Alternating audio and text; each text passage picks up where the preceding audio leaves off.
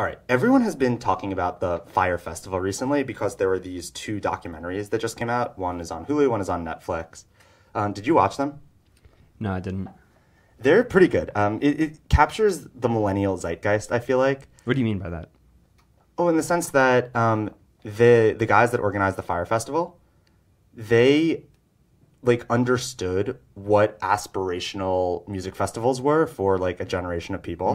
And they realized that you could just, even if you had none of the logistics figured out and none of the bands booked, you could still get signups just by like capturing that and selling it. Yeah, hype and marketing. Yeah, just hype and marketing and like, hey, we're on the Bahamas and all these cool celebrities are marketing it. And Right, yeah. even if you knew nothing about it, even if it's just like a blank box on the inside, you could still sell it because you're just there, on Because they in- captured the millennial dream. Yeah, exactly. So I thought it was interesting from that respect. And it goes kind of exactly how you think. Like, oh, wow, you're going to throw a music festival in the Bahamas? Like, what are the logistics like? It's like, I feel like with things like music festivals and parties, like logistics actually rule everything.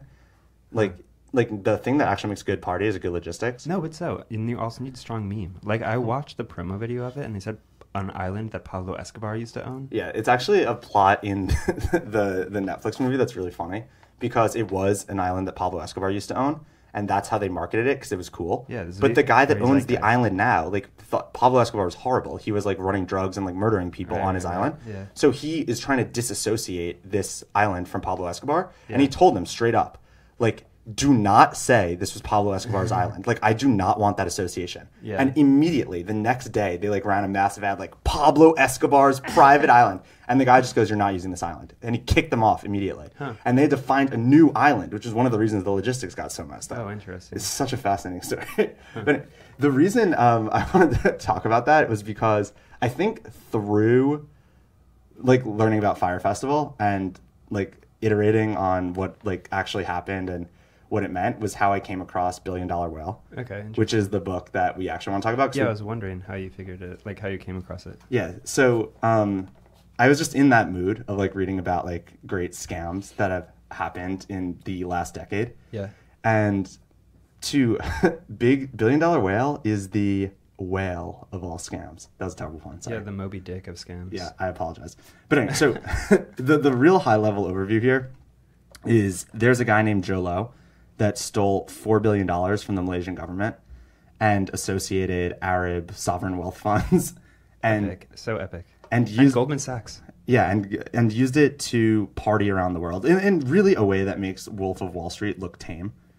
It is the predecessor to Wolf of Wall Street, though. That's why it's so interesting. He was partying with Leonardo DiCaprio and Paris Hilton and all these people. Yeah, It's it just is. so Oh man, insane. the story's good, and we're gonna dive into it. But I want to just preface it with a couple things.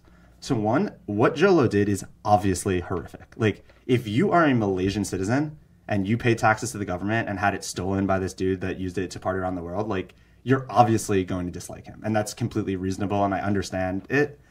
But Matt, he's kind of a legend, right? Yeah, I think so. So, also, it's interesting to me that there were points in the story that he's kind of, how to say, misappropriated this billions of dollars.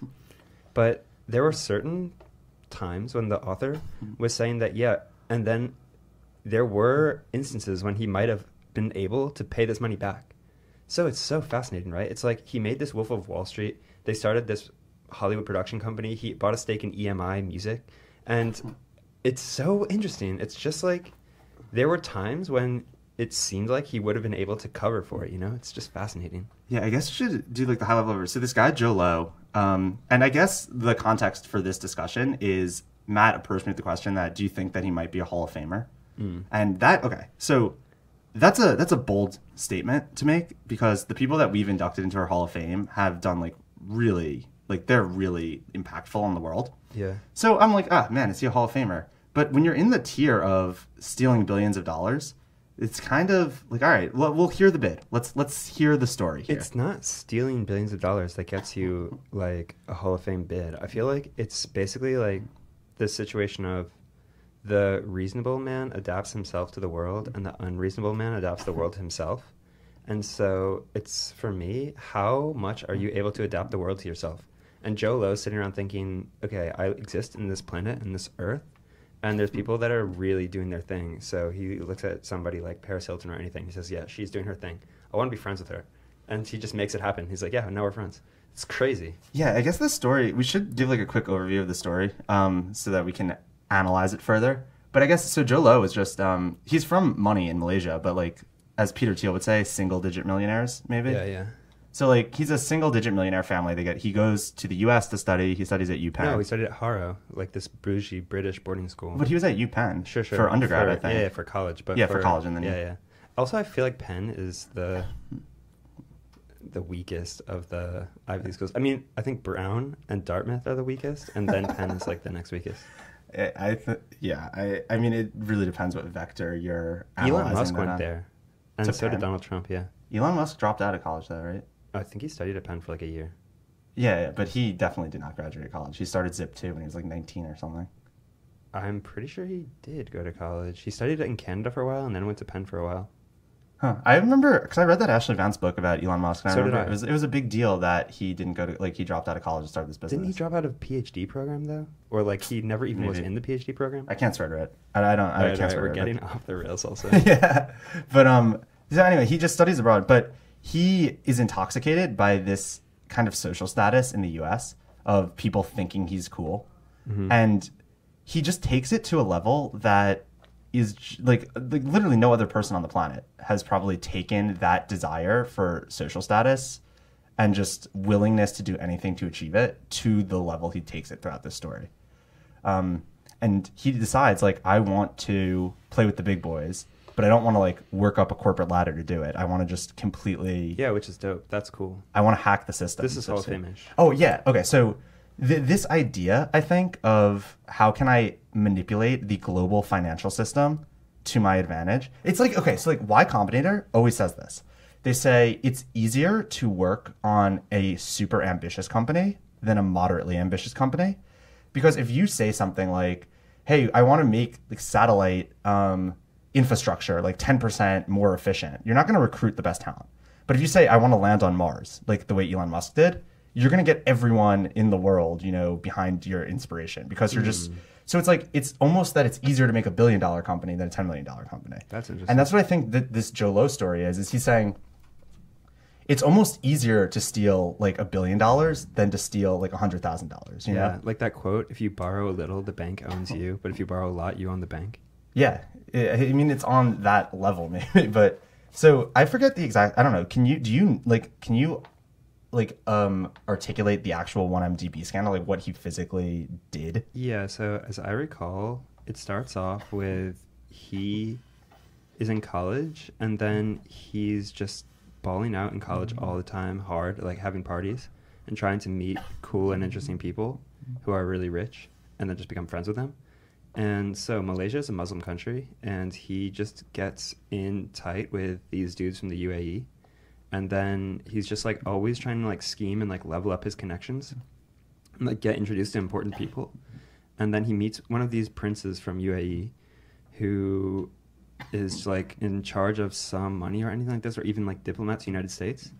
And then he tries to set up some deal where he is like having some kind of foreign investment into Malaysia from UAE, and just kind of like scheming and stuff. He like sets up this 1MDB, which stands for One Malaysia Development Bank. And then just the first thing they do is to build some housing, whatever, inside of Kuala Lumpur City. And they're getting a big they kind of project that they're getting a lot of investment from Middle East. Oh, yeah. Yeah, and then they get money from the Malaysian government to invest alongside of it. But then he goes around the world setting up these fake shell companies that look like they're these UAE companies. And then, like the UAE Sovereign Wealth Funds, he just creates a company with the same name, but it's based in the Cayman Islands or something, controlled by him. Actually controlled by this dude he knows called Fat Eric in the whole book. And then who's just like a dummy that he uses to set up all these things. He even uses Eric Tan at Gmail, but it's actually him. It's so funny. And so the first thing that happens is he just sends $700 million to himself from this deal, and then just pretends that the deal is still going down. And he's like homies with the son of the Prime Minister of Malaysia. And yeah, it's so interesting. He's like using this money to kind of buy nice gifts and so on for the president of Malaysia, and then just also using it for himself to just party in New York, like clubs and Saint-Tropez and so on. That was so interesting. So, like, he just goes after, he's thinking to himself, I want to be this rich, successful, high status guy. And I need a lot of money and connections to do it. So who has a lot of money? Arab governments, you know, like Saudi princes, they've got a lot of money. Yeah. So he literally, instead of just dying on that idea, is like, let me go meet all the Saudi princes. Like, he takes it to that next level. Yeah. Meets all the Saudi princes and convinces them to invest in like a sovereign wealth fund for Malaysia. So like Malaysian development, and says, oh, you're going to get so much return on your investment. And yeah, he can, like, I guess the structure of the organizations are just so ambiguous in that region and in this like new emergent oil wealth, sovereign wealth stuff, that he was able to manipulate it so that the actual money just went to his own private bank account instead of to any actual development fund. And then he just hired all his friends to cover for him and make it look like a legit operation. Yeah, but think about the balls of this guy. So he just wires $700 million from this stupid investment to himself. And then people are asking him about it, and he's like, don't worry about it.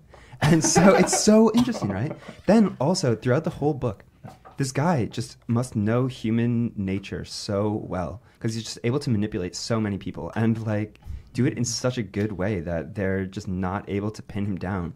And that's amazing. And also manipulate ignorance, because I think that probably people said, oh yeah, Malaysia, like he could probably make a narrative that Malaysia is a good place to invest. Yeah, and just project. Yeah, and then people aren't going to do their homework. They're just going to be like, oh yeah, like they're talking with their friends, like, oh, are you investing in Malaysia? I'm investing in Malaysia. And like just get the narrative to the point where like people give him the money to do it. Dude, but also just the balls of the guy are crazy. So there was this time when every time he makes these transactions, he tries to pass them through tens of bank accounts all over the world so that it gets all messed up in the jurisdiction and compliance officers can't tell where the money's coming from. So he's just sending transactions like from himself to his father to his brother to back to himself. And this bank in Switzerland's asking him, what the hell? Why are you sending this money from yourself to your father and then back to yourself? He's like, don't you guys know anything about Confucianism? It's like, we have so much respect for our elders. We have to send this money to our parents. And then my parents can decide to send it back to me, you ignorant assholes. Yeah, I like that part where he said that he had to make it look like his family was rich because he's been pitching this, that he comes from like this billionaire family, which isn't true. So he's just sending his family money from this development fund so that they can have large bank accounts. Because like, it's better for my image if you guys are baller rich. So I'm going to put 35 million in all your bank accounts. And then send it back to himself. It's so crazy. Yeah, it is fascinating. And you also, the time that this was happening was interesting because it was right at the housing market crash in the US. So it was like 2009.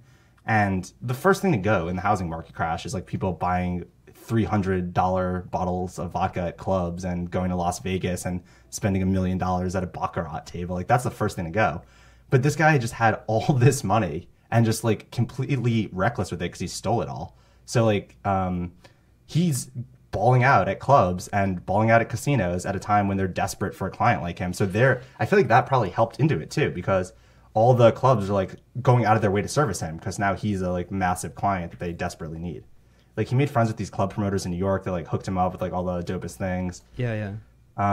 It's so interesting. And then one of the interesting things is, now that he had all this like money, he decided eventually, after he's blown hundreds of millions of it, that he needs to actually make some investments, because that was his logic. Like, hey, I'm just going to blow hundreds of millions, but then I'll still have hundreds of millions left. And then I can like invest in stuff and hopefully make a return and then pay all my investors back. So it wasn't like even like a Ponzi scheme. It was just like, it was just a so interesting scam. Though, that he also wanted the Malaysian government to write off the debt at some point, like just write off billions of dollars of debt. It's so interesting. Well, yeah, because it was like the way that, so he has Goldman Sachs bankers come and broker deals with him that they know are shady, but they know that they get a percentage of the deal. Yeah. So they're totally down to do it, because they're like, wow, we're going to just get 6% of this $100 million deal and just close, $10 million in like a week for just doing this. And like some rock star banker that just went out to Asia to make all these crazy deals. Like, if I close a $10 million deal for Goldman Sachs in like my first week out in Malaysia, like, I'm gonna be a rock star at Goldman Sachs. So they don't even care that all this stuff is shady. It's like playing on everyone's incentives in the global financial system. Like, no one is actually there at the top. It's a Moloch coordination problem. Like, if you ever read that Scott Alexander essay, Meditations on Moloch, which is really good. I'm not gonna dive into the whole thing. I'll give like the quick overview, but it's like really good. But there's like this Allen Ginsberg poem called Howl that's really famous. but in Howl, he like there's this monster from like Eastern Asian mythology called Moloch. That's like some weird kraken thing. And Allen Ginsberg wrote this poem that's really good, where he compares the ills of society to Moloch, and he's like, "Oh yeah, this is all Moloch's fault." But because the whole point of the essay is that by comparing things that are terrible in society and saying, "Oh, this Eastern Asian demon is responsible for it," he's drawing the analogy that, of course, the Eastern Asian demon's not responsible for it. It's obviously us, right? And the Scott Alexander, who is this prolific writer in Silicon Valley, wrote an essay like expanding on Allen Ginsberg's essay, where he says the Moloch problems, like the things that are obviously us in society, are just coordination problems. Where if there was only one global entity that could just look at the situation and be like, okay, this is obviously the rule, and you all need to go to like the prisoner's dilemma, right? So the prisoner's dilemma, you know, two people, if they both agree to not snitch, then they get out together. If they tell, if I like, so the incentive is better for everyone if they just agree to do the same thing. But their individual incentive is better to do one specific thing that is different than the global incentive. No, it isn't though. So this is always the thing about the prisoner's dilemma, right? It's like if they both don't snitch, they both go to jail for 1 year. So it's something like if they like you have two prisoners, Yeah. and the guy says if you tell on like the other, if you rat out your other, Then you go free and he goes to jail for life. then you go to free and he goes to jail for life. Yeah. If he rats you out, like Then he you goes go to jail free for life. and you go to jail for Yeah, life. yeah. If you but if you don't rat each other out, you both go to jail for a year. Yeah. So it's like the best situation for both participants is if neither of them rat each other out and they just both go to jail for a But year. the best for each one. But is the if best you- for each yeah, one yeah. is to just rat the other person yeah, out. yeah. So this is the coordination problem issue. It's like if only there was some, like there's a solution to the prisoner's dilemma. It's like The Godfather. The Godfather says, I will shoot both of you if you snitch the other person out. That's the solution to the prisoner's dilemma, is that you have some entity Right. at one higher level that can enforce coordination when no individual incentive, right? Right. So this whole essay by Scott Alexander is Yeah, about, that's why like mobsters don't rat each other out because they'll get killed when they. yeah, so the whole essay is about the different things in society that are these kind of coordination problems, where if only there was a global entity to solve it, then you could easily have great solutions to things, but you don't. And I think that global financial system, like a lot of this book is exploring the ways that global finance is Moloch problems, where there's no one entity that can like audit this entire system or has the jurisdiction or responsibility to. So you get these like weird individual incentives to do like really perverse things. I've always thought of this prisoner's dilemma in terms of bourgeois morality, actually. So I think that bourgeois morality is like this construct that like helps everyone in the population to act in some way which is beneficial to, you could say, people in society who don't have this morality, like social elites or anything like this, like people who are like top of whatever at Goldman Sachs who know that Jho Low is just ripping off the entire Malaysian economy but don't care. But like on a normal level, like in normal society, they're like, everyone should like, you know what I mean, just behave in this little like bourgeois moralistic way. But like we social elites will not do that. And so they're like, we're going to force you to like not rat us out, but we will rat you out and we'll walk free and you go to jail for life. What are you saying? Are you saying that the prisoner's dilemma is something that... I just like think about this in society, that it's kind of like this prisoner's dilemma thing where like one party is like constricted by this, by this, I don't know, way, this like thought mechanism, and another not. So like one is like perfectly happy to rat out the other, and then the other just like suffers the consequences of that.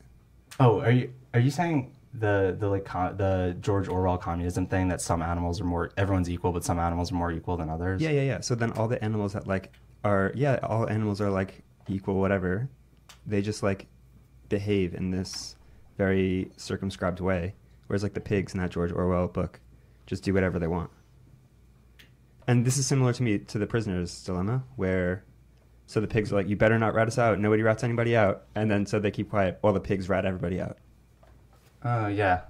I kind of get at what you're saying at, but I'm trying to remember the tangent that I went on to even get to this point in the first place. Oh yeah, so I was talking about this like crazy web of global elite financial system there. Yeah, I don't remember the original point that I was making, but man, there's so many fascinating anecdotes from this story.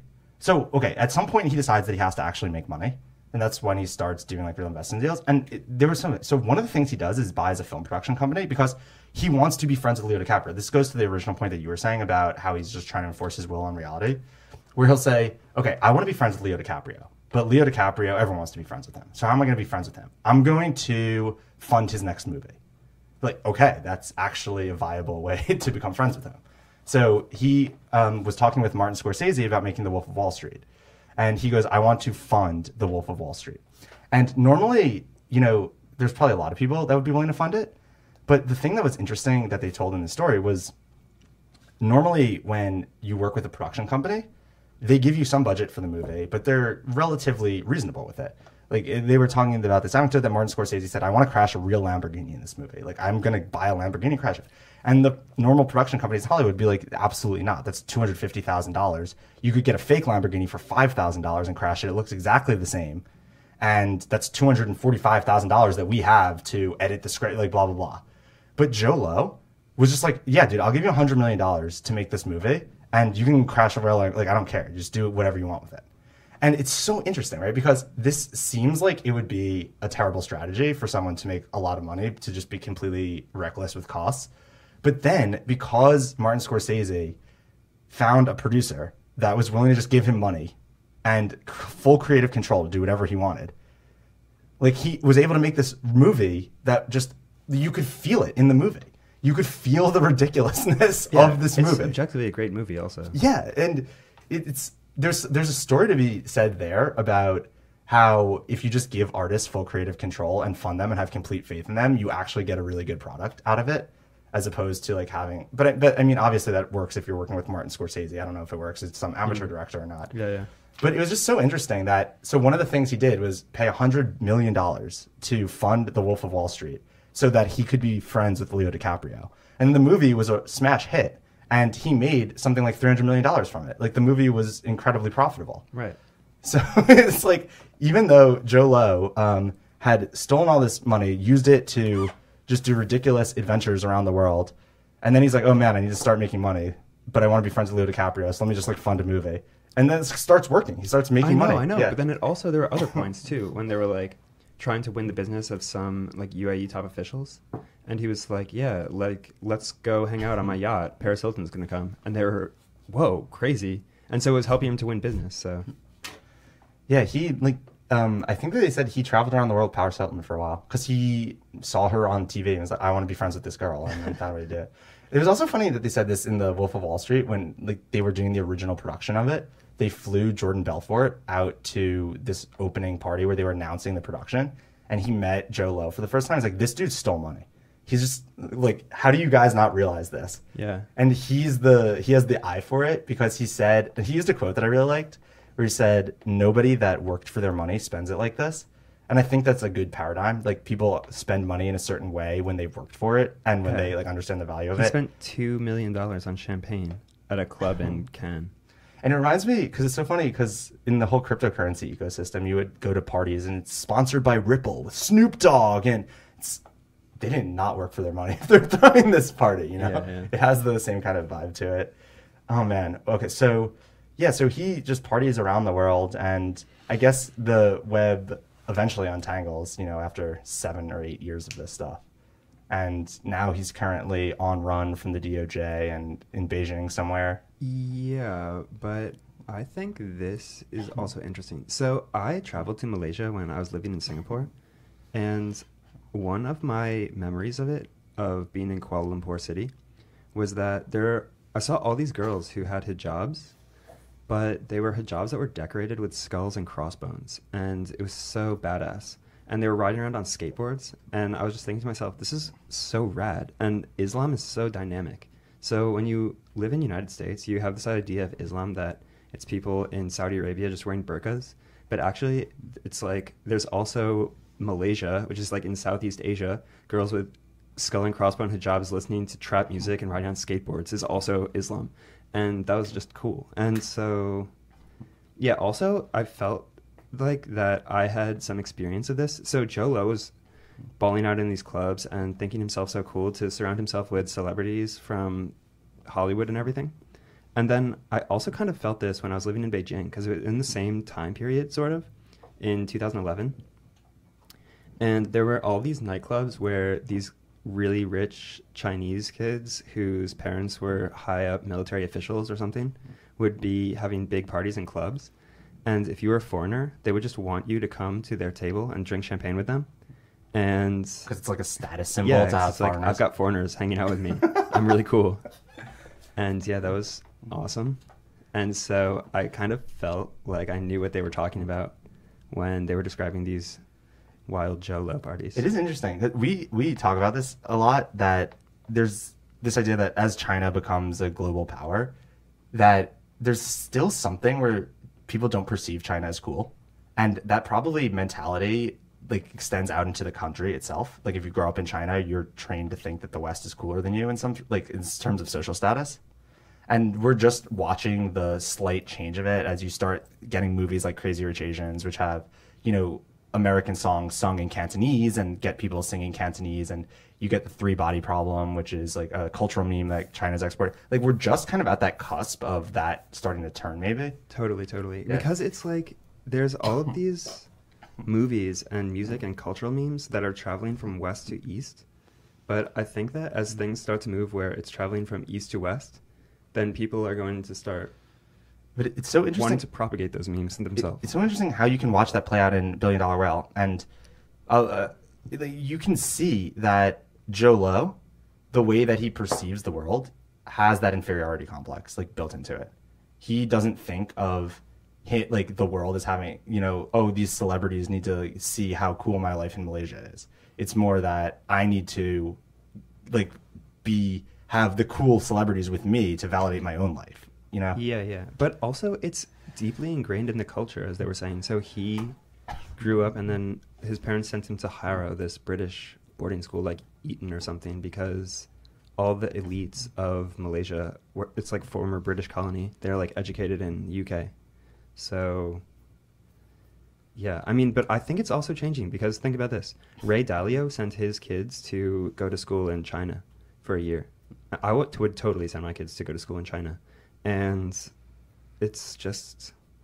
Yeah, it's definitely changing. Yeah, definitely. You feel it. And you're going to have 7-year-olds now, like, learn Mandarin. It's going to be 100%. It's going to be the thing to learn. The smart ones, anyway. Yeah, so people are going to start learning Mandarin young, which means they'll hear the cool Chinese folk songs when they're 7 and sing those, and, like, just propagate it into culture. Or just cool Chinese trap music songs and stuff. Yeah, it's going to be really interesting. And I mean, we're totally going to talk about that when we talk about China's second continent, because that's also that. But I wanted to ask you, so given this story, you posited to me that you think that Jho Low might be a Hall of Famer. And you made a little bit of the case, but I want to hear the case, because I would argue that he's not, and I'll give you my argument, Zach. Okay, so I would say that Jho Low is a Hall of Famer because he didn't get caught. I was reading this book thinking, oh yeah, maybe Jho Low could be a Hall of Famer, but I was reading it from the perspective that I thought he got caught. And then when I find out at the end that he's still sailing the world on his yacht, and just it's based in Thailand, he's still having parties with Hollywood celebrities that just come out to Bangkok to chill with him, and like gets them police escorts through the city so they don't have to wait in traffic. I'm just like, this guy is killing it. Okay, so here's my thought. So if you look at the people that we said like kind of agreed are Hall of Famers, we had Joseph Patrick Kennedy and Robert Moses and William Shockley and Samuel Zemurray. All of these people, to some extent, made an impact on the world where people live in their shadows. Like people completely live in the shadow of Robert Moses. Like no matter what you do, if you live in Manhattan, you live in this guy's shadow. And you can say that, oh, I don't like the way that he built these highways. I don't like the, people that he displaced to build highways. I don't like that he made the northern southern state out on Long Island not friendly for buses, so that poor families that were disproportionately black couldn't access Jones Beach.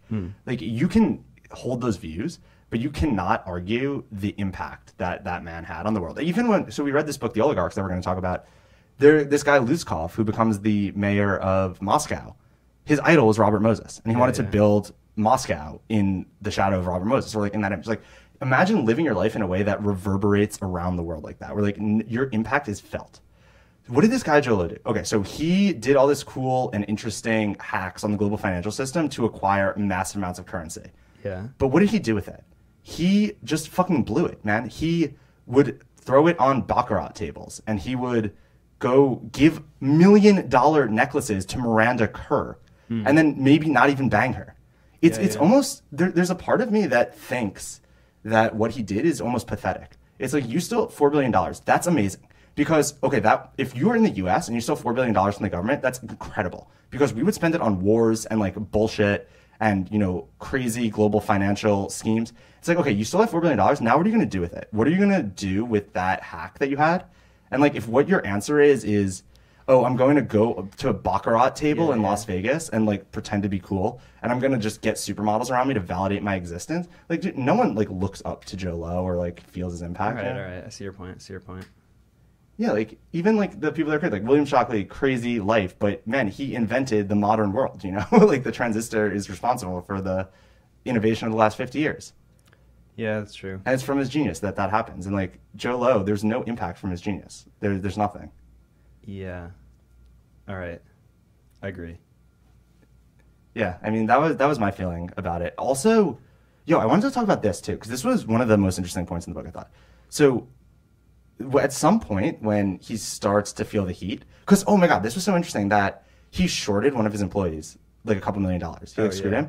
But then that employee ended up stealing, like he cached the email server logs from all the emails that the 1MDB thing had sent. Right. And this had like a lot of dirt on like information about kind of how the sketchy transactions went down. Yeah. And it is funny because if he just didn't short this employee, maybe things wouldn't have gone so bad, and it ends up costing him more than the money that he shorted the employee, which is another lesson you can take out of just the world, that you shouldn't screw people over because it always comes back to haunt you. But anyway, they were saying that, it's also funny that he fired his auditors and deleted all his emails. Oh, this is so funny. These are just the funniest tells you can have that an operation's shady. Yeah. When you fire your auditors, like who fires their auditors? But also, it's so funny that they made this point that there's these 4 big accounting things like PwC, KPMG, and whatever, like Ernst & Young, and the other one.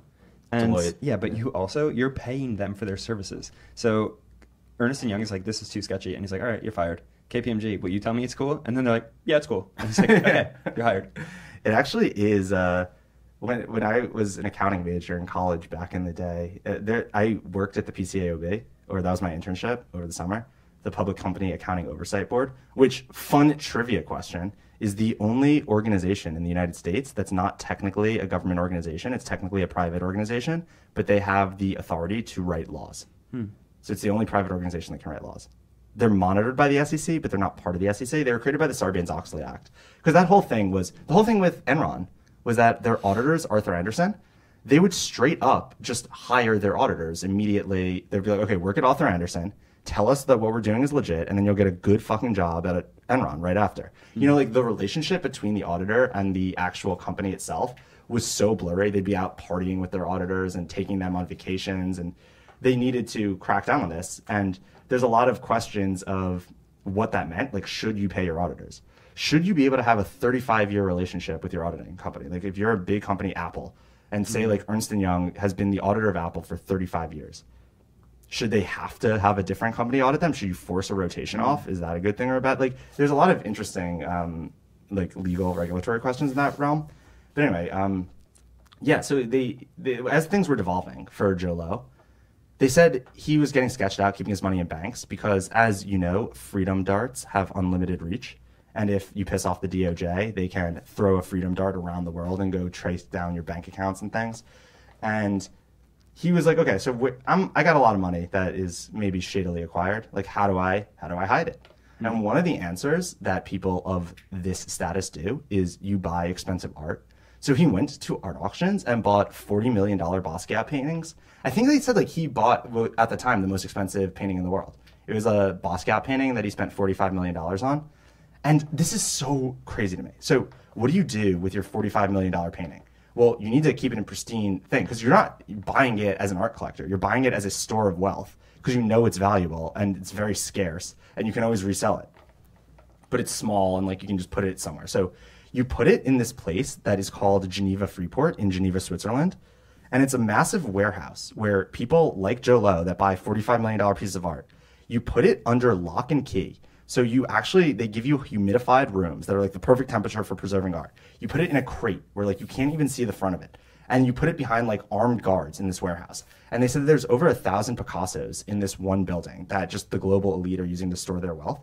Holy crap. What an amazing idea. I thought of it when I tweeted this because I said this idea is beautifully dystopian because it is. You have what is essentially the greatest art museum in the world. They said that if Geneva Freeport, which is a warehouse in Switzerland, was open to the public, it would be a better art museum than the Louvre. Like the total wealth of the art that's there is greater than the Louvre. And you have literally a society that we have in the earth that the creative output from the most creative individuals, the highest level of creative output, is literally behind armed guards to prevent people from looking at it. That is fucking insane. Yeah, that's true. I cannot believe that's a real thing. I honestly cannot believe that's a real thing. Like it's literally a like anti-pattern for society, like a global society, to take your creative works and put them in a warehouse with armed security guards to stop people from looking at them. Yeah. What an insane situation. I did not know about this place. Oh my God. This blew my mind that this is a thing. Yeah, that's true. And it also made me even more bullish on Bitcoin than I normally am. And I'm quite bullish on Bitcoin because it's like, oh my God, dude, just buy Bitcoin. like, you know? Yeah. And you realize there's so much nefarious wealth that having something like Bitcoin that's easy to store and transfer is just so valuable if what they're doing is literally like taking art out of the world and putting it in lock and key. Oh my God. That was the craziest anecdote I thought of the book. There's so many though. Yeah, that's true. You bought Miranda Kerr $1 million necklace. How do you even spend $1 million on one necklace, man? This must be the dopest necklace in the world, right? Yeah, definitely. And then now Miranda Kerr is married to Evan Spiegel.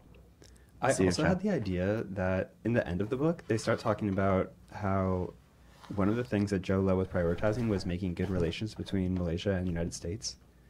And that Obama was playing golf with Najib. Wasn't that his name? I think so, the Prime Minister of Malaysia. Yeah. And then at the end of it, Malaysia starts getting a better relationship with China. And then all this bad stuff happened to Jho Low.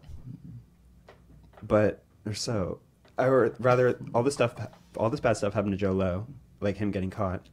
And then Malaysia gets a better relationship with China as a result of that. But I was thinking to myself, what if the causality was in the reverse?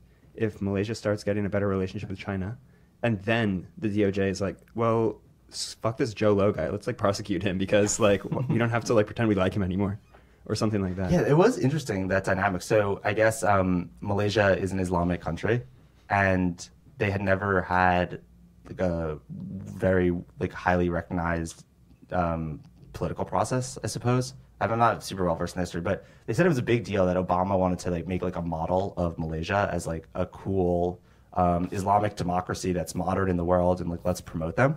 And just him going to Malaysia, he was the first U.S. president to go to Malaysia in like 100 years or something. Yeah, something like this. And then he was like playing golf with the Malaysian prime minister, which was a huge deal. I mean, it's so interesting how those are like big deals if like you decide to play golf with this guy versus not.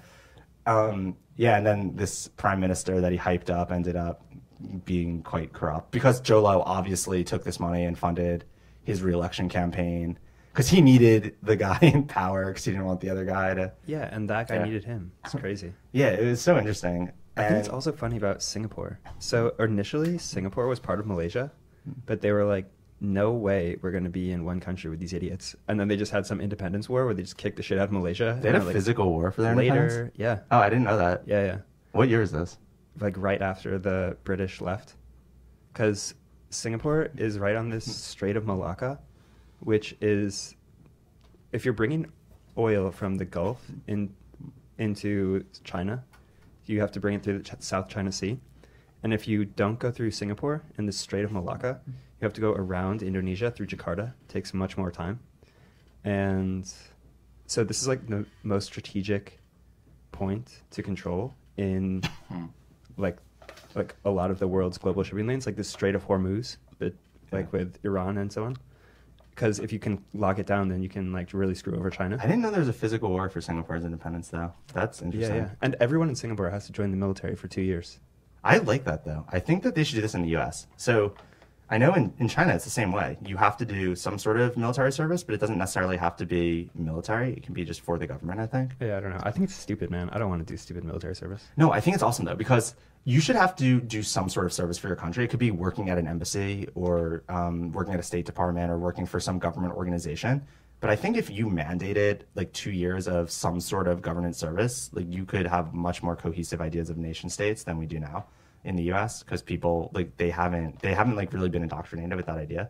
And it's also cool. It's like, oh, what do you do with your 2 years? Like, what do you do when you're freshman in college? You like drink in a garage and, you know, in a frat house and just get wasted and don't learn anything. How is that a good use of your time versus, you know, serving your country in some way? I don't know. It could be pretty dumb too. For instance, my friend is from Iran, and he was saying that one of his friends that had to do this military service, there was just one room and then another room and then a third, and he was stationed in this middle room. He had to take requests from this one guy, bring it across the room, and give it to this other guy. But that's a lack of vision, for man. 2 years. That's a lack of vision that they don't deploy. You get assigned to it. It's not like you can choose. No, I it know, all the but time. not his vision, but the vision of whoever's organizing these programs. They have more labor than they know what to do with. Yeah, sure, but imagine you had to do something stupid like that. That'd be terrible. So I had an Arabic teacher that was Chinese, and I was like, how do you know Arabic? And he had worked when he had to do this mandatory stuff for the Gurvis. He worked in the embassy in Syria. It's so cool. It's like as a young Chinese national to go learn Arabic in Syria for 2 years while working at the embassy. And then like you would never do that on your own. Why not? Volition. I don't know. I guess people just aren't wired that way. Like a lot of people need a nudge. Some people are ambitious and want to do that, but some people just need the nudge and the framework to do it. They'll just kind of do whatever the framework allows for. And if the framework is just getting drunk in a basement for 2 years, that's what they're going to do. And if the framework is go to an embassy and learn another language, that's what they'll do. Maybe. I don't know. I Some don't think that. some really people helps. drive on their own, some people drive on the tracks, and if the tracks are just like steered towards something more productive, it's probably good. So I don't know. I'm not against the idea. I like in Israel that everyone has to do it. I think it's cool. I don't. I think all Israelis hate it too. Like most of my friends from Israel are like pissed that they had to do it because they had to just waste 2 years doing boring bullshit. Yeah, it's probably better to travel. If you're in a small country like Israel where like your world is very small, probably traveling in that time would be really good. Yeah. Yeah, I don't know. All right. Do you want to say anything else about Billion Dollar Whale before we break and talk about China's second continent? Only that I think these books are. I was thinking that a little bit they were unrelated, this and China's second continent and the oligarchs, but actually I think that they are related, and that it's seems to be the case that as you read more books, then even things that are seemingly disparate can weave together into this coherent narrative of your picture of how the world works. Yeah, that's definitely true. I also think it helps you. I was thinking about this question too, how you become a better systems thinker. If someone posed that to me, like I wouldn't know how to answer it. But then I was thinking reading a lot of books is probably a very good way to, a really good thing you could do to start thinking better at a systems level, because you start to see each book is its own plot. But they all are about, if you read nonfiction, they're all about the same history. You know, it's the same thread of history. They're just different threads, and then they come and intertwine. Right. So seeing the plots and then seeing the points where they intertwine and seeing the points where they diverge help you think of the world in a more systems-oriented way, as opposed to just in your narrative, but actually abstract it out into how the systems of the world interact with each other. Yeah, totally. And then Jho Low himself is an oligarch, kind of. And then Jho Low is also related, and this story in Malaysia, to China's like moving overseas and like developing like outposts in foreign countries and so on. He's an oligarch, but he also, it's so interesting how he did it versus, so the oligarchs, when we'll talk about this book in a minute. Well, I guess, I don't know, we could talk about it now if you want. But the whole premise, the Oligarchs was such an interesting book because the whole premise of this book was, so Soviet communism existed through, since basically 1911 to 1989. And then it failed. Like the communist system was going to collapse and there was going to be a free market economy in Russia. And what the hell did that mean? I mean, they call it, what was it? It was like mass privatization or like rapid privatization. They're going to privatize their economy like instantaneously. And there were a group of people that saw this opportunity and just took it to a level, you know? They're like, this is a once in a lifetime kind of opportunity. It's a land grab. People don't even know, the concepts were so foreign to them. Hey, what does it mean that you can own part of a company that you don't even work at? How does that make any sense? Like, what is equity in a company, and what is private ownership of business? And there was just so much opportunity, and those people like kind of saw that opportunity and invested hard in it. Whereas Jho Low didn't. There wasn't like any specific opportunity they took advantage of. He just kind of looked at the way the system already worked and was just like, I wonder how I can hack this to my advantage, you know? Yeah, there wasn't a paradigm shift. Right, exactly. It was just looking at an ossified system and just finding leverage and pressure points on it. Yeah, but he organized for himself the kind of relationship with the government and so on that those late stage oligarchs had, like Berezovsky when he was like trying to, you know, talk with Gorbachev and figure out who's going to be the next president and auction off these companies and blah, blah, blah. Yeah. Let's break for a second and then we'll talk about the oligarchs in China's second continent a little bit. So coming back to the oligarchs, I think the story, there were these 6 guys in early Soviet Union that all became super wealthy. I think they're probably all on the top, like at least at the time, the top 100 wealthiest people in the world. Yeah, but now many of them are dead. They've been assassinated. Yeah, and the thing that I found really interesting about this book was thinking about the analogs to the cryptocurrency ecosystem in 2017.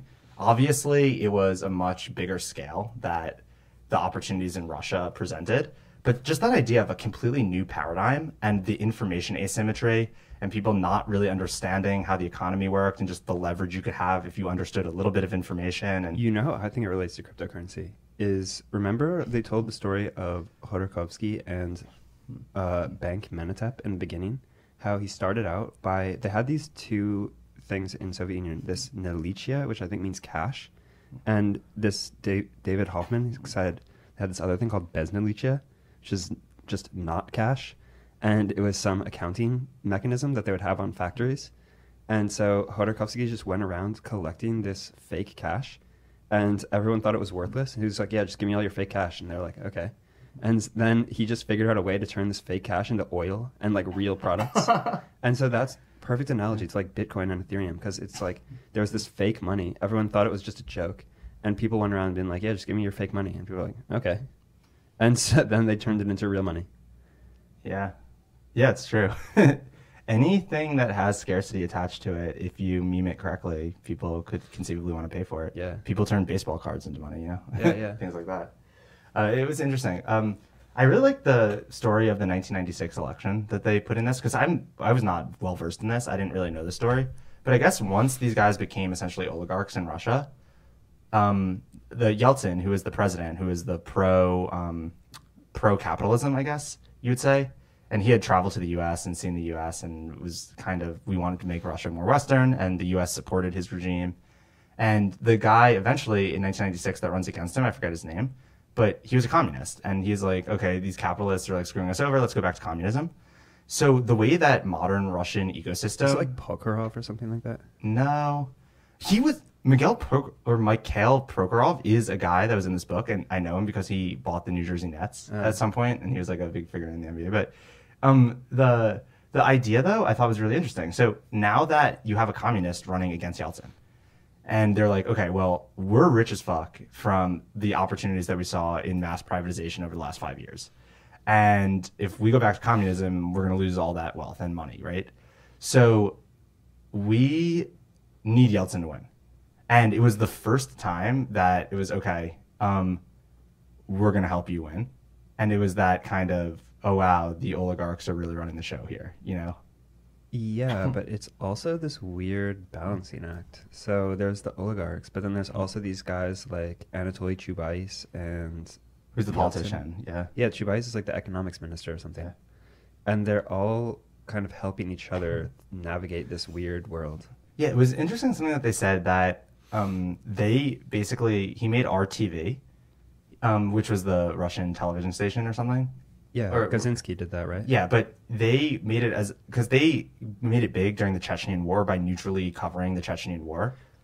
So one of my friends that I knew in Germany, his family is from Russia, but then they immigrated to Germany after the Berlin Wall collapsed. So many Jewish families actually did this, like immigrated to Germany after, because there was exit quotas, or how to call it, like emigration quotas on Jews in the Soviet Union, and you had to pay back the government for all the shit you got. Like if you went to school, public school, you had to pay them money because it's like, oh, you owe them for going to public school. Isn't that so fucked? When was that policy? In the Soviet Union. Oh, wow. Yeah. Yeah, Okay, so yeah, anyway, yeah. like, I was talking with him once, and I said Chechen rebels, and he said, "Oh my god!" He like went apeshit, and he was like, "It pisses him off so much that in the U.S. they call them Chechen rebels when they're just clearly terrorists. So they would like go into theaters Yeah. and like start killing people and stuff, and it's just like, but in the U.S. media they always call them Chechen rebels. Yeah, it's it's hilarious how poorly or obviously slanted U.S. media covers foreign Yeah. wars. With they do this in Syria also. They call they call Al Qaeda like Syrian rebels and things. You know? Yeah. But anyway, the thing that I thought was interesting was they had these neutral TV stations that were relatively neutral, and what ended up happening is because they needed Yeltsin to win so badly, they gave him a full platform to just be like, you control this station to win your reelection, and they thought it was like a temporary thing, but kind of once you open that once you open that bag, it doesn't go back in. And now, the government got used to the idea that we kind of control the TV station and the programming there.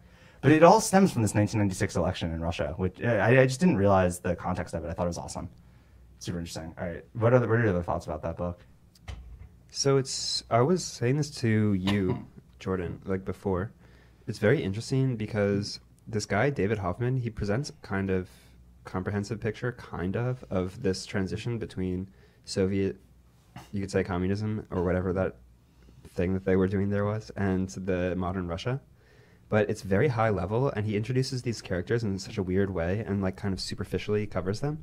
And I was thinking how interesting it would be if I was Russian, and then I was reading some story about, for instance, something that happened in the United States, like the Vietnam War or Richard Nixon's presidency or something. And there was just one journalist who's introducing all the characters and saying, this guy's like this, and this guy's like this. And then I would believe them, and I would see this picture, but from such a limited perspective. So I'm sure that, like, this guy Luzhkov, there must be a million things of him that you would just know if you grew up in Russia. Like, we know about Rudy Giuliani, like, all these things. He's important mayor of New York. He does all this different stuff.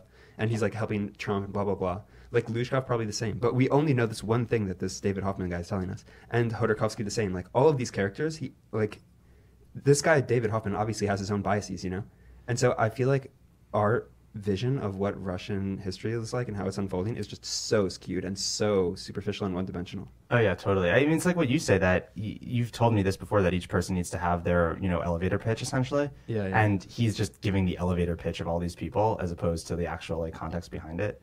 Yeah, I got the sense that I wanted to learn more about like just more in depth about the characters from reading this book. But yeah, it was really good. The thing I wanted to say something else also, but I've blanking on what it was. Oh yeah, I was saying this. I think this should be a TV show. I think that this story of basically what happened in a 3-year period from 1989 to 1992 in Russia is so interesting. Of, hey, guys, communism's gonna end. There's gonna be something that replaces it. There's gonna be a ton of opportunity. And the people that just kind of had the vision and the ambition to go all in on it and find the easy money and find the leverage, it's a fascinating story. And it would be an awesome TV show. Like, there were so many cool plot points and secret meetings and them having to learn like about Swiss bank accounts for the first time and blah, blah, blah, and like become that oligarchs. Yeah, but it's the less interesting TV show. Honestly, it's like, okay, in 1990s, basically you had two choices. It's like a fork. It's like some people can go to Russia and try to be pioneers in Russia doing all of that stuff. And I think many people in the US chose this. So some of my also relatives and family friends and anything just tried to start some businesses in Russia in the 90s, all failed. Why? But likewise, if they'd been a little bit smarter and understood a little bit more about how the world works, or maybe just even a little bit luckier, they would have gone to China. So everyone who went to China, I feel like now is just rolling in it, so rich. And everyone who went to Russia got scammed and almost like maybe killed and stuff like this. And so it's like they went to Russia because like, oh yeah, Russia, they're also kind of Europeans, and so blah, blah, blah. Well, and there was a dynamic event, probably, the Berlin Wall There was also fall. a dynamic event in China. So like Deng Xiaoping's opening up, Mao Zedong dies, and like China's going through this. What year did Mao transition. Zedong die? In the same time, like 1989? Yeah, something like 80s. Yeah, but I feel like it wasn't as... Because we weren't at war with them in the Cold War, right? Like, Russia was hyped up in the Cold War for so long, and then when the Berlin Wall falls, everyone just has this idea in their head that this is where you need to be. It's kind of like now with... I mean, this will segue into China's economy with Africa. Like, obviously the move, if you wanted to get baller rich 5 years ago, was to go to Africa. I don't think so. Oh, totally. I don't think so. It might be now. I don't think so. I thought about it.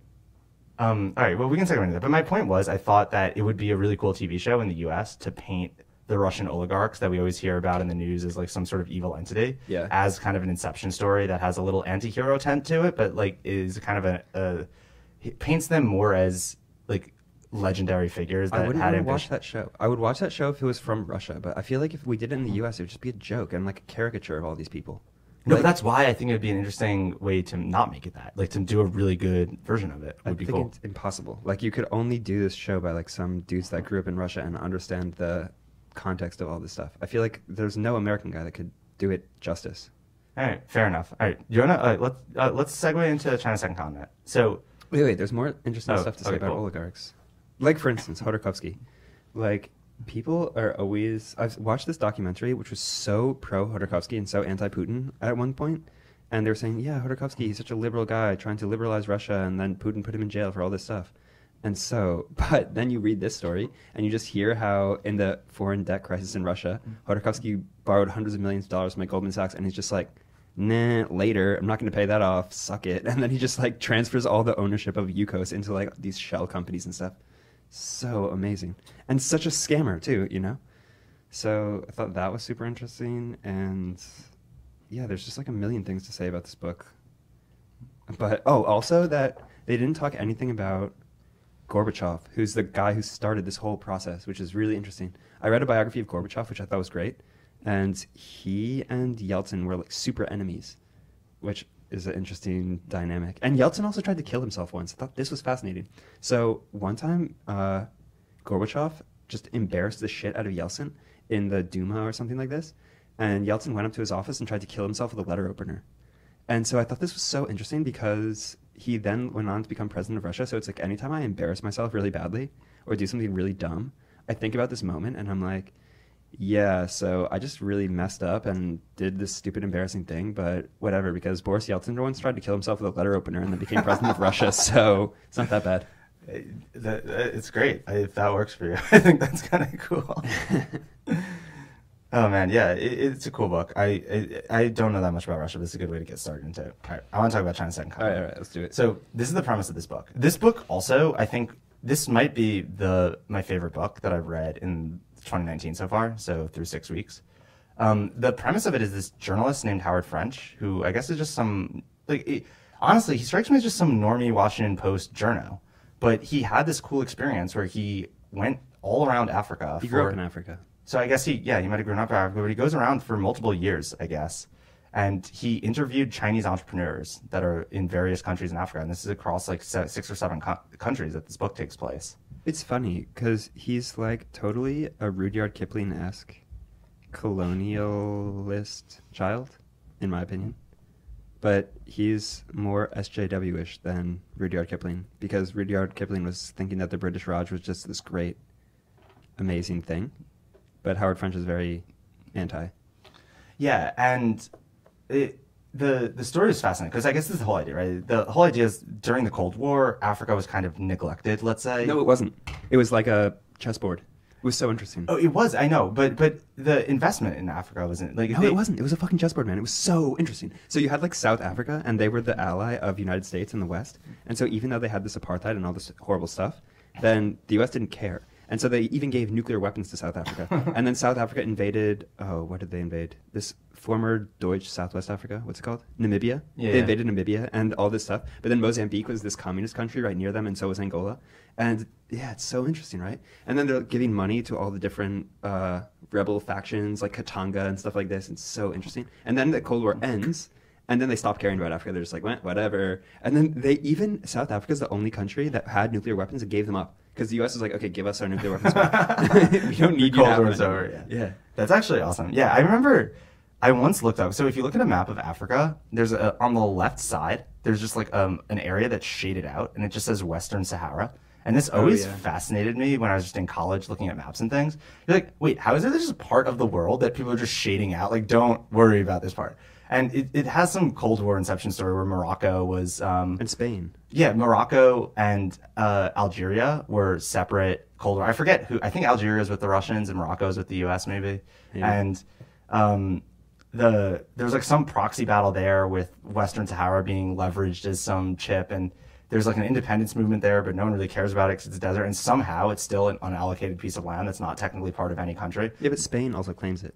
They did for a while. They got kicked Yeah. out. I think they have no claims. Morocco claims it, and then there's the Polisario independence movement. But it's just so fascinating. Look at a map of Africa. There's an area that's shaded out, and it's just not a country. It's not part of the UN. It's amazing. Yeah, but you know what else is interesting about Africa is that the British had an explicit policy of trying to make a railroad that went north to south, and the French had a policy of trying to make a railroad that went west to east.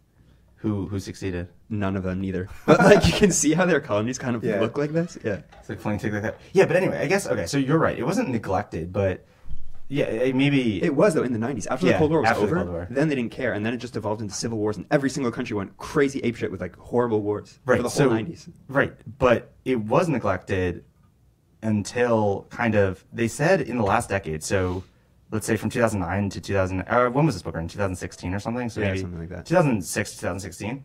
That there were 1 million immigrants from China into Africa, which is really interesting. And I think that the narrative he paints, and obviously it's probably different on a case-by-case basis, but the overall narrative he paints is that China is such a high-growth, high-pressure economy right now, and some people don't, and like it's hard to capture the value of what you create because it has this communist system that a lot of wealth accrues to the top. I'm not, like, I can't speak to the Or specifics. what I also liked about it was because you and I had just read the Three Body Problem too, and it talks about this lost generation of the Cultural Revolution, where they just sent some kids out of school to live in the countryside and just have this no education. But then now these guys are adults, and they can't even read, some of them, and they're just like, what the hell? There's no place for me in this normal, like, normie China. I'm out of here. And then they'd go to Africa and just set up these little empires for themselves because they survived the Cultural Revolution. They're badasses, and they're like must be obviously smart, even though they can't like read or do math or something like this. Who cares about that? But they like set up these little kingdoms for themselves in like Mozambique and everything. It's so interesting. Yeah, and it's 1 million people that had come from China to Africa, and some are being quite successful with entrepreneurial ventures because the governments in Africa seem to care about, well, they paint a lot of different pictures because they obviously had experience with colonialism that maybe didn't work out like in any beneficial way for the African countries. So they paint some of them as like the African governments are like, we've tried everything, so fuck it, we'll try Chinese entrepreneurs. Like, what do we have to lose? That's like one thing to do. They also painted it as, I don't know, I guess some governments were just super chill. Like, yeah, don't worry. Like, as long as, like, they were talking about this anecdote with some guy that they talked to in Liberia, where he's the guy responsible for giving land to any business. And he'll just give Chinese entrepreneurs land in Liberia, like acres. And he's like, I'm not even going to tax you for it. Just if you're hiring Liberians, I'm cool with it. And then like 3 years from now, if you're making money, I'll come back and take my vig. But it just seems like this really, I don't know, like more chill attitude with like less regulatory pressure. And like we said, this like there's always a Wild West of the world for entrepreneurs in some respect. And it was the Wild West in California. And then a lot of people went to Central America when that got too normie. But it really seems like Africa is that now. That if you just want the no regulation and just kind of I don't think it's Africa. Where do you think it is? Not Africa. Like, I just think that it's always seems like it's this, but never is this. Like, it's the same thing. Like, the Boers thought it was that. Like, you know, when they went and, like, tried to create South Africa, it wasn't like that. And then, like, I don't know. Like, I think it always appears this way, but never is. I don't know. It seems like it is because most of the population growth of the world is going to be from Africa. I know. There's always a million reasons why, And but I don't there's- think so. Most of the GDP growth is probably going to be, like, all these countries are going to modernize. What about and- Myanmar or something like that? I'm much more bullish about Burma or whatever. Yeah, but I guess, but I don't know. Okay, anyway, the book was super interesting in the respect that he just is on all these different countries, just kind of talking to the entrepreneurs themselves, and I got a lot personally out of just, I guess like absorbing the vibe that the characters in this book put off, of, hey, we are going to find the leverage point of the world that allows us to create the lifestyle that we want, and we're just going to go chase it, even if it requires, you know, building a really a business we would never think, like owning a copper mine in, you know, Angola. Like, that's what we're gonna and do. this is the way that they're Yeah. the same like Jho Low and the same like the oligarchs, because they're like, I don't care about like any of these limitations. I just want to live my best life, and I'm going to find the place where I can do that, and then I'm going to do it to the max. You know what's interesting in this book? Because they do pull out some numbers in different sections. And he was talking about the salary that they pay Namibian or like Angolan workers to work in this mine. And it was something like $40 a week. And I just remember thinking, damn it, man. Like, so like a engineer in Silicon Valley can make like 75x that. And is your labor actually worth 75x what someone that's working in this mine is doing? Probably not. Probably yes. You think 75x? Like, even if it's some multiplier, that number just seemed really high to me. Well, also you have to consider the purchasing power of different currencies and stuff. So in this whatever Namibian currency, probably $40 is like actually translated into this, and then there's all these barriers from getting dollars into that currency, and then like, you know, so like maybe. Yeah, but it made me really think when you're like doing the math that there might be a bit of a bubble in the West in terms of just the lifestyle and salary from the input and out like of your mind versus other places. Like maybe you do have a benefit because you know whatever, like you're working in a field that you have more leverage in, and where you're just a replaceable labor component. But at a multiplier like 75x, when you're just like looking at the numbers, you're like, fuck, I think it's a bubble. Like I think that it's gonna have to normalize. I don't think so. Because I think you're not considering other factors like the way that currencies are valued against each other and stuff like this, because those guys are probably getting paid in this Namibian currency was probably dog shit, and it's like all the time fluctuating and like has no stable value compared to dollars. So like, you know what I mean? There's so much, like, I don't think this is a meaningful comparison when they make these one-to-one mappings between this currency and that currency and people's salaries. Yeah, I guess that's true. I guess it's just like shocking to see the absolute numbers and just be like, do the math on your napkin and be like, yeah, they know that it's shocking though. But I'm thinking it from the perspective of me, of like, am I secure with my job or like my lifestyle decision, or is the world just going to normalize around me and I need to do something? You know, I don't know. This thought isn't really going anywhere, but I was just thinking out loud, kind of. Yeah, maybe. I mean, I think having money in a currency is always scary because it's just a number. Like what they were saying about in the Soviet Union, you're some engineer, you save all of your rubles, and then the government just decides those rubles are worth nothing. And then your savings of your life are gone. I like this the thing that they did in the book when I guess the ruble had inflated so high that people had $20,000 banknotes, and they just decided as a country that they were going to just take everyone's rubles and just cross off 3 zeros from them. Or that they're like going to take some bills out of circulation, and India did this recently. It was like a stock split where they're like, the number, like we don't want people to look at $20,000 bills because it reminds them of inflation. So like, screw that. We're just going to call these $20 bills now. I thought that was such an interesting thing that happened. Yeah, it's interesting. And then he was saying that it's also the same exchange rate as the French franc. Like they would probably try to do that on purpose. This like international currency stuff is so weird. I don't get it at all. It's crazy. Dude, I really want to go to Africa after reading this book. It just seems... You went to Africa. I was in South Africa. That's not really Africa, though. I mean, I guess it is, but... Yeah, I don't know. It felt more like a colony, I guess, than... Interesting. The rest of Africa, I would imagine, feels. What about, like, Egypt? I feel like Egypt would feel like Africa. You think so? Yeah, I think so. But it's also the Middle East. Like, I mean, it's not like I feel like yeah, maybe it but I've never really been to the Middle East either, except for Israel. Yeah. And UAE. And Dubai. Yeah, okay. But that's also no. But I just mean South Africa feels like an international city, the way any international city would feel. But I imagine if you went to Uganda Addis or Kenya or Ababa, something, like that would not feel like an international city. It would feel like, oh, I'm in Ethiopia or something. Yeah, because you would be in Ethiopia. Yeah, my points are maybe not so great right now. But yeah, I don't know. I really just like the energy of this book because I felt Howard French, you could see, like, you could totally get a taste of his biases and like what he is as an author. But I feel like he just kind of let people speak for themselves in this book. And it's just such a cool thing to do. It's like, let me go around Africa talking to Chinese entrepreneurs about what they're doing and what their vibe is and what their mindset is. And it's so interesting. I don't know. I think he's pretty anti-China, basically, was the vibe I got from this book, and pro-Western, although these Western countries are doing the same stuff. And he just takes this really annoyingly anti-China line on everything and then just writes all this really insulting stuff about all these people who are hanging out with him, these Chinese guys, and... I thought that whole part was pretty cringeworthy. Because I guess the question is, okay, is this Chinese investment in Africa going to end up like colonialism China style, or is it going to end up actually benefiting the people in Africa? And that's kind of an undetermined question.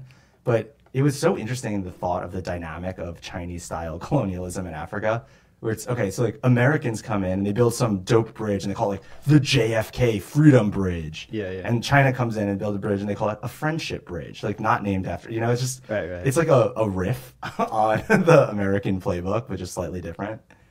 Yeah. I think it's fascinating because I was always asking people this when I was in China or in Germany, meeting guys from Africa. And I would always ask them about this paradigm because I read this book when I was living in Hong Kong.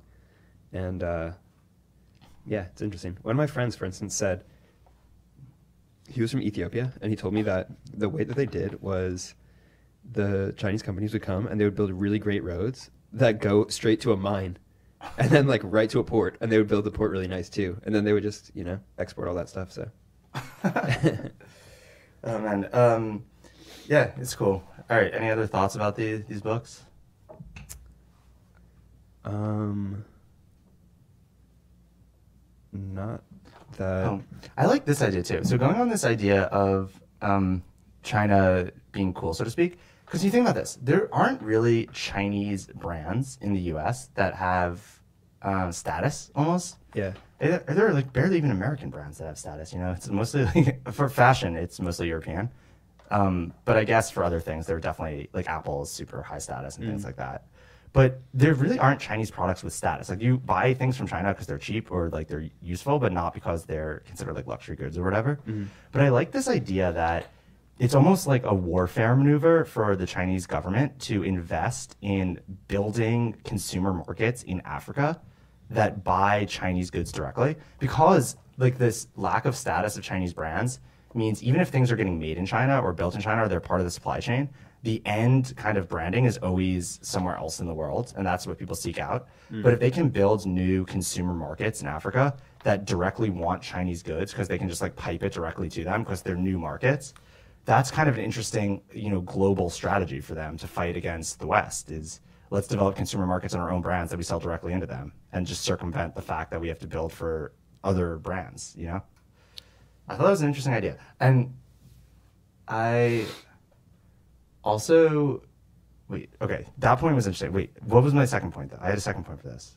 I don't remember.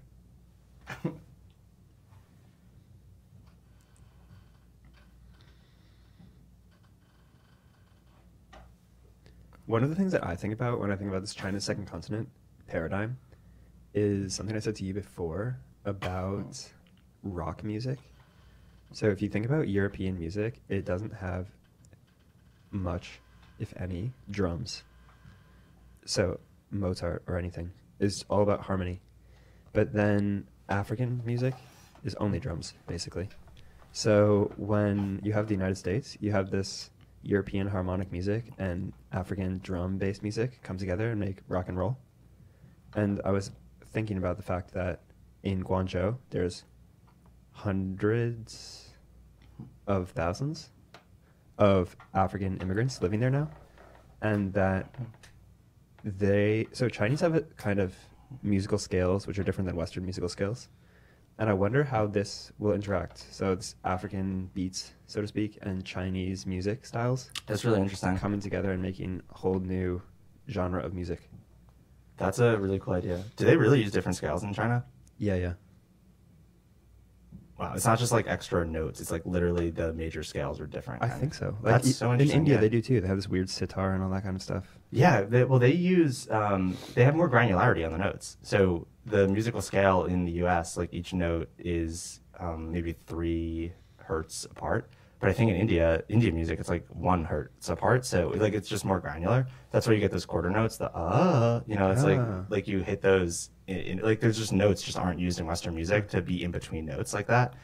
You know, but on the sitar, I guess you get more granularity. You can do that, and that's why it sounds like that.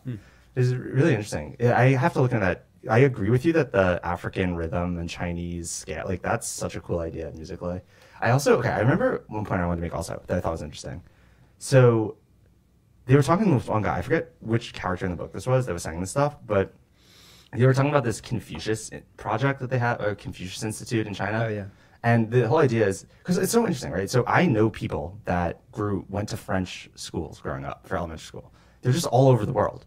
And it's in France's interest to just have French schools in other countries that people learn French at. And China is doing a similar thing now with this Confucius project. Confucius Institute. So the Confucius Institute. And they just have Chinese language schools that they're putting all throughout Africa the way, you have missionaries in churches. It essentially is that. It's like Chinese culture missionaries. They have them in America, too. I don't know anyone that went to that one, though. Yeah, but many countries do this. There's also the Goethe Institute, the German one. Yeah, I think that's probably like one of the model. Like that one's famous. And but it's so interesting because they were talking to this one guy and he's like, well, they're like, do you really think you can get people in Africa to speak Chinese? And he's like, well, don't they speak French in Mali? And it's like, this might happen, Yeah, I think it's so interesting though because there's this meme in the West that Chinese is this difficult thing to learn, but I lived in China and I can speak Chinese. I could speak it much better when I was actively living there. Now I've forgotten a lot of it, but I remember I was in my elevator of my building reading a computer science textbook, and I showed it to this guy who's the super of my building, and he was like, oh yeah, what are you reading? So I show him, and it was a book about programming in C or something like that. He goes, oh, that looks like Chinese to me. And I was thinking, yeah, me too. You dumb fuck. Because I speak Chinese and I know how to program computers. Yeah, it's so interesting. I'm very interested to read the follow-up to this book in 15 years. I just feel that seeing how that project goes. And it also makes me really sad because he mentions this in this book too. He said, okay, so China's, like, he just mentions it in like casual passing where he's like, well, the last 15 years, the U.S. has kind of spent all its money fighting wars in the Middle East. China's been developing Africa. And you're just like, damn, we should have been developing Africa. Why are we fighting the wars in the Middle East? It's just one of those things that's what the U.S. did with their empire leverage is like they got bogged down in the Middle East.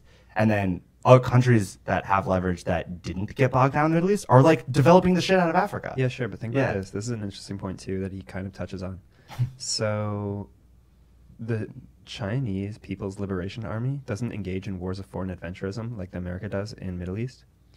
But imagine when, after a period of decades, China has been investing in some government in something like South Sudan. And then there's some rebel faction that's trying to take over this government or overthrow it.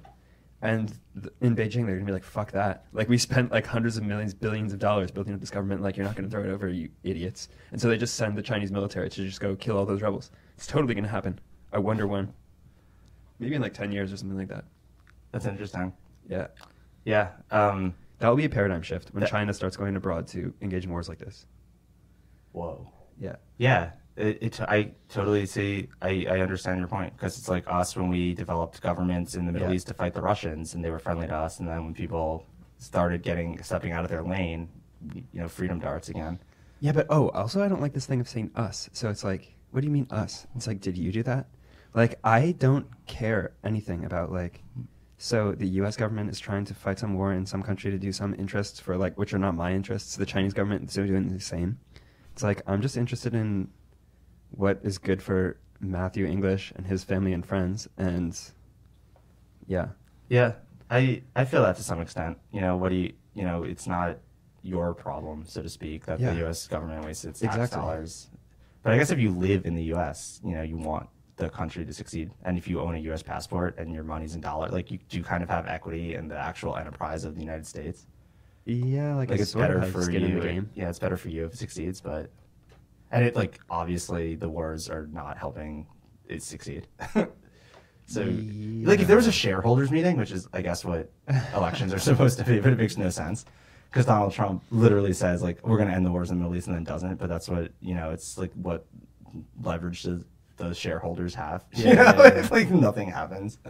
I don't know. I want America to be doing cool shit like developing Africa and making cool projects for Americans there. And honestly, I don't care. It's like if someone wants to build a dope city in Africa, that's cool. And it's like if I can travel there and have fun there and go and do my thing there, that's cool too. And I don't care if it's America that does it or China. Do you think it'd be cool though if like the government would pay you to like go fly to Kenya and teach people how to code and like part of that sounds boring. I don't want to do that. Really? It sounds kind of interesting. I don't want to do that. Like I think if someone wanted to go to Kenya and make a really cool city, that'd be great. And like I would go hang out there. Why not? And why do I care if it's like a Chinese Freedom Bridge or if the JFK Bridge?